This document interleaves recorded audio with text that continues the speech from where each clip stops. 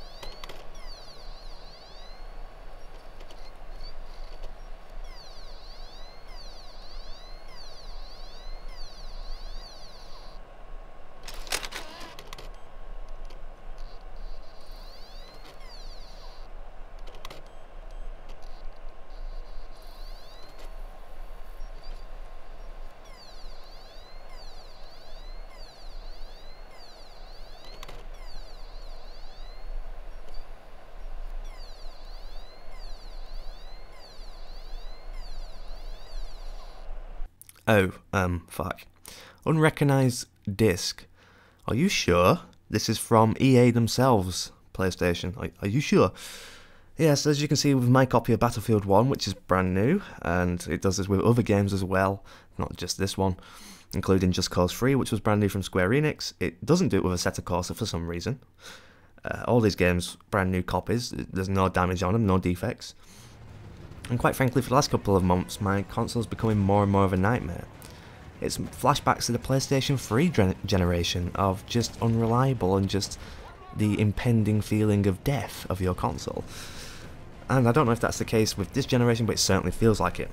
Now, I thought that this might have been just me, it might have just been a small error, but looking on forums and iFixit websites and PlayStation's own website, and it's not looking good. There are a lot of reports of the same issues, and many people are putting out different theories of how to fix this. Some theories go as simple as just switch off your console, unplug all the leads, give it a couple of seconds and plug it back in again. Simple off and on technique. I don't think that's going to work, because I've tried that many times, because I move my console from time to time and it gets unplugged and moved and I still have the problem. So I don't see that being the way to fix it.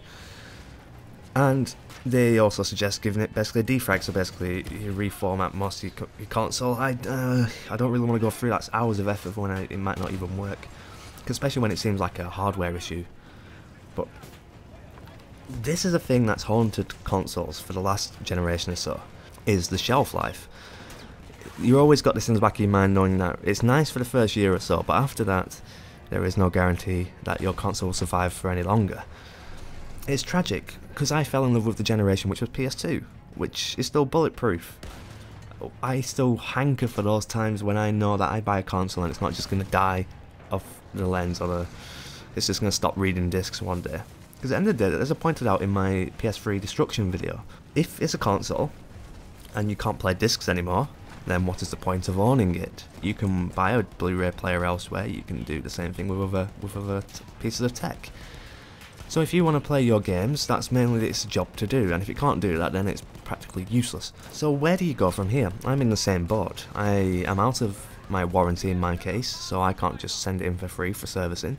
And even then, reports of servicing, when the official service, I must point out, by Sony, people have reported when they've sent them back and they've come back, yes, the problem might have gone away, but the console tends to run louder, it just doesn't run as good, And I've seen this from first-hand experience. My friend on the PS3 generation sent his console in to get the lens repaired. I think it was the entire drive, and it didn't work that well when it came back. And this is all scary things, because then at that point you're saying, right, when my console dies, which I am already predicting it's going to, I have to either buy another one, brand new, because there's no point risking buying used, because you're just going to end up in the same problem much quicker, as I found out in the PS3 era. So you either have to buy a new console, upgrade, or leave to PC is the only real options that I can see. And quite frankly, I hope there's an easy solution to this. If you look on the forums, you'll see many different solutions, and the one where taking it back to Sony seems to be the most obvious and the most abundant. So what do we do from here? Well, all I can say to you is, if you have this problem, I feel for you, because I've had this problem, I have it right now. It's terrible.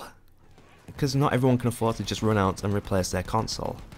Consoles aren't that cheap, and even then, you shouldn't have to. And there's no logical reason why my console shouldn't work. For the first year of ownership, it barely played any discs itself. It was used as a media player for playing YouTube and Netflix and etc. So it really has no excuse. I don't know what to do. I'd love to hear your comments. Have you been in this situation yourself? Have you come out the other side of it? And let me know what happened in your scenario, in your case, because we all need an answer for this. Because it's all great with the PS4 Pro coming out and everything else, and then obviously we're expecting the next generation, the PS5. But really, if the generations is this going to be as unreliable and as short-lived as this generation and the last, I am not interested, and that would definitely push me more towards buying a PC. PCs are a nightmare. I've owned them before, and that's what put me off PC gaming. It's because the rig you need these days, the actual power you need, isn't that cheap if you want to run all the games that you want to play. Plus, if you're in my case where you want to record and edit as well, you really do need a powerful computer there. So that's the kind of state of the market, not only with games asking for too much money, holding content back and season pass bullshit and pre-order bullshit and just terrible games coming out. This is not needed. I mean, last thing you need is your console not to want to play the game, to even find out if it's shit. And that's the situation of console gaming. It really is.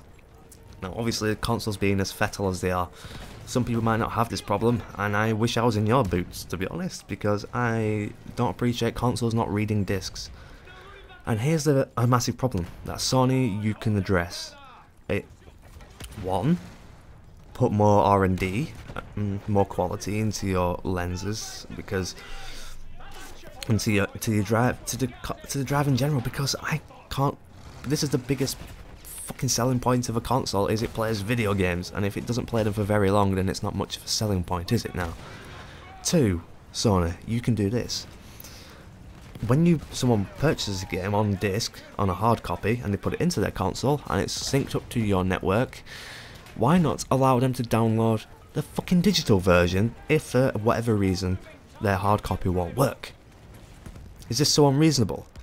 Yes, this is also the problem that the console has hardly any memory, and even when you have loads of memories free and available, it still says, oh no, you need to go to System Software Management, and you need to do all your shit, you need to delete shit, when even there's half the memories available, and I don't need all of it for what I'm using. It's just, the PS4 has been a nightmare, it really has. It's been slightly more reliable than the PS3, but where I'm sitting, it's still worrying. They obviously don't care about it because they move on to the more upgraded versions, the PS4 Pro for example. So where's the incentive for them to care about the PS4 owners? I don't see it anywhere. I mean, Sony, please, just make this one thing sorted. At least give me the peace of mind that if it breaks and I can't put discs in anymore, that at least I can download all the games that I already own. So at least I can just play the digital versions instead, even if it means I have to keep deleting the fucking things and rotating them so I can only play one at a time on my fucking console. I hope you can agree with me that this is quite an important issue. It's not just a clickbait video, it's not just trying to make drama and all these pandering bullshit words that are getting thrown around on YouTube these days. Sony, I wish you could do something about this. Take some steps to sort this out for the future editions of consoles, and set up some sort of better service plan. Because if people are sending it back like they were in the PS3 generation, and the reports of this current generation are very similar, saying that the consoles do go away for servicing but don't have any guarantee that they're going to work when they come back. What's the point in servicing something if you make it worse potentially? I don't understand that to this day, and you pay for the privilege of that. So, I don't know. I'm definitely not moving to the Xbox side because there's no real reason to me to go there. I'm not moving just for Forza. I have more brains than that. Yes, I'd like to play that series and stuff, for example, but I'm not willing to pay the entire price of a new console and etc. for that. And consoles. Get your game sorted, literally. Get your act together. and start doing the basics fucking well. It's not that much to ask of you. Please, PlayStation, sort it out, okay? I'd love to hear your comments. Let me know. Have you managed to fix this problem? Have you got the problem and are worried too? And maybe we should get together and maybe give Sony a bit of a headache. Because, quite frankly, this is not acceptable. And from what I'm aware, it's been happening with Xbox side as well, so it's not like they get off the hook. And I'm pretty sure it'll happen with other console makers too. It's the most important part of your system. Most people, well, quite a lot of people still use discs. I use discs. Do you know why I use discs? Because if the console dies, I can keep my discs and put them in another console. How's the irony there for you? You really can't win. Unless they help us win. Come on, Sony. We believe in you. You do love us, don't you? You do love your fans and the people that buy your products. Well, support us. Don't leave us in the dark when you know your hardware is going to crap out on us and leave us in the dark and leave us fucked. Out of warranty, out of games, out of options. Apart from to fucking leave. I'll see you in the next video. For now, goodbye. I'm gonna go try and get this disc to fucking work.